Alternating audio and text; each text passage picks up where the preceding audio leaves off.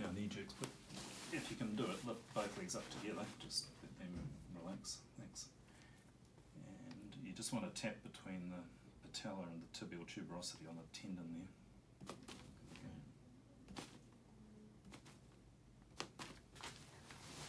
And then for the ankle, just passively, just apply some passive tension to the Achilles tendon, just let that be.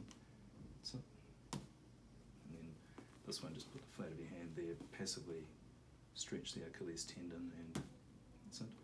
And now for the plantar response, the end of the hammer's okay if it's not too sharp, but just protect her with the end of your finger. And just use that and bring it up the outside edge of the sole of the foot and across the ball of the foot like that.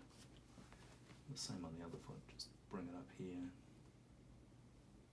across there.